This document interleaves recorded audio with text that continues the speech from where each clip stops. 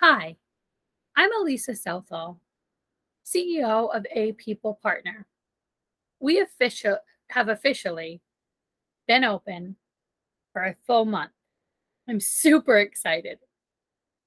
But as I was going through looking back at content, I realized that I never really formally introduced myself and told you a little bit more about my experiences. The good news is my website will be launched within the week. So you will see a little bit more on our About Us page about me. For now, I want to share with you a little bit more about my journey to get here as a CEO of my own company. It wasn't easy, but I want to tell you about it because some of you, it may resonate and it may be sort of where you are in your life and you just need a little bit of push, just like I did. I spent a lot of years having this dream of, in 5 or 10 years that I would step out on my own, create my own company that helps job seekers to upskill and find employment. This was really propelled by the fact that I wanted to change the landscape of, or this narrative of, the talent shortage. Businesses would keep saying that they had, that there's a talent shortage across the United States. And I'd go and look at job openings, and I'd see they require a bachelor's degree. They require a master's degree. They require 3+ years of experience. They require a lot of technology skills and abilities. And I couldn't help but think, there's plenty of talent. There's just not the upskilled level of talent that you're looking for. As a middle-level HR employee within an organization, I couldn't convince companies to take a look at themselves and say, how can we bring on talent that may not be exactly where we want them to be, but how do we get them there? Because there's not a labor shortage. There's talent. You just have to open the doors a little bit further, open your window and your perspective of what you're looking for a little bit further. And then I said, I also want to help job seekers. There are a lot of job seekers out there who are having trouble finding employment, or they don't know how to sell themselves in an interview, or they've never had somebody that could help them build a decent resume. Because as we know, opportunities aren't delivered equally. That being said, this was a dream that I just kept putting, 5, 10 years down the line, and it kept being a future plan and a future plan.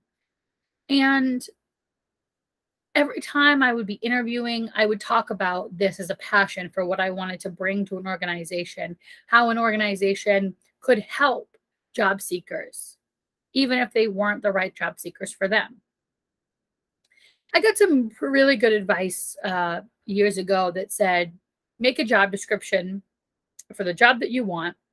And when you're looking for an opportunity, align those bullet points with your job description and see how many of them align. If you have more that align than don't, maybe it's the right opportunity for you. I spent a year, a little more than a year, looking for a job. I was in a role and I was burned out. I didn't see any room for growth, even though I had had conversations about it.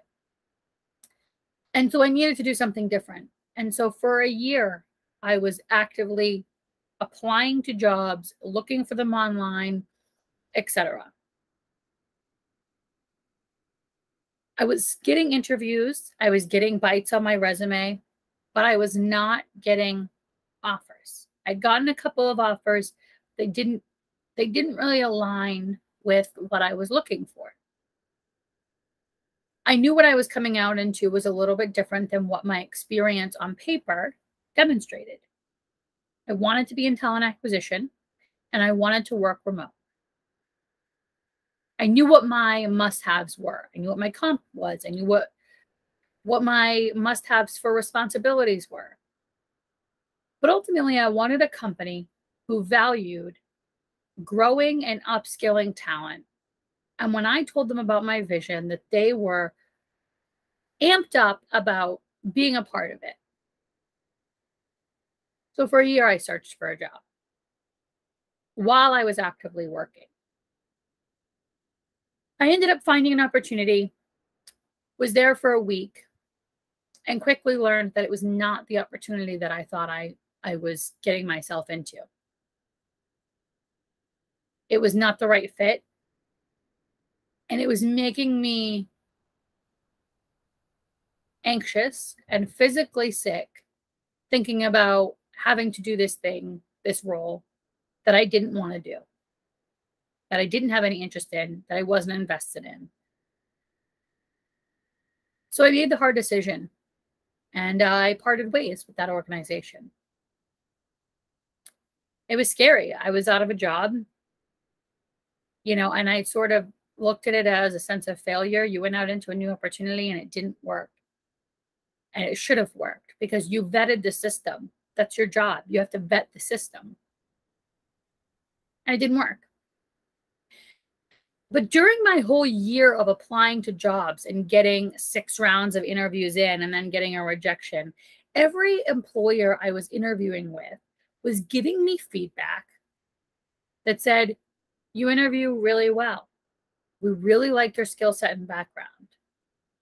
We just chose somebody else, or you're just missing this one component, whatever it was.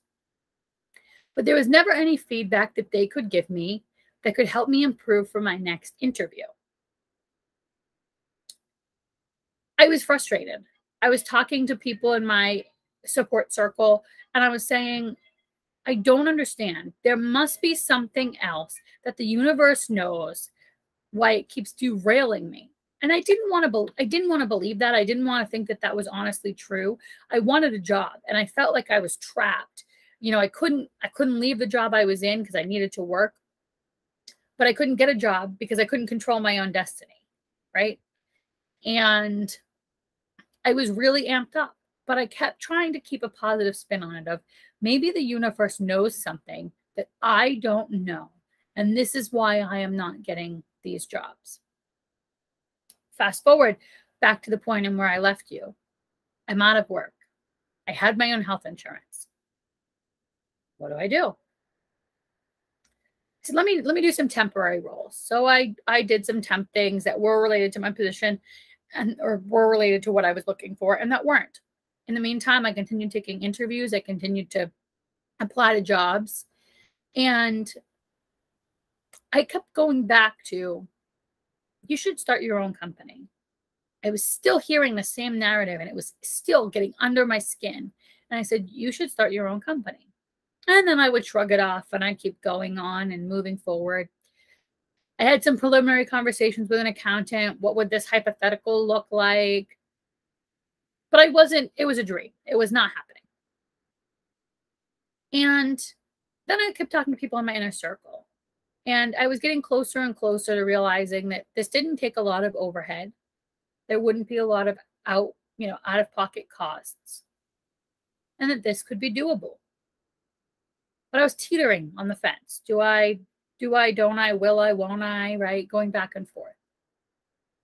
I was listening to the podcast of a actor that I am a fan of. And he gave me some inspiration. Now, I've never seen the movie Indiana Jones, but he was referencing that when Indiana Jones needed to cross to the other side of whatever platform he was on to escape his danger, he had to trust that there was a plan for him. He had to trust that the universe knew better. So he stepped off the ledge and a bridge appeared. But if he hadn't stepped off the ledge, he never would have known that there was a bridge there and wouldn't have conquered the challenge, right? And although I hadn't seen the movie, that sort of perspective resonated with me. I needed to step off the ledge and see if there was a bridge that would catch me. The only way I was going to know if this was my calling, if this is what I wanted to do forever, or just for now, I had to step off the bridge and I had to trust the universe. So I jumped. And I am flying. I'm soaring through this opportunity. It's not been easy. It's still been a challenge and frustrating at times, but I'm happy. I am very passionate about what I'm doing. I'm passionate about the impact that I can make and about being able to make this difference to a lot of people, both job seekers and HR professionals and organizations. So I'm excited. I'm excited to soar in this opportunity that I've been fortunate enough to have. So jump up on a cloud with me and let's soar. Let's soar together through the sky on a mission for whatever your dream is, and let's align. Jump up on that cloud and soar with me.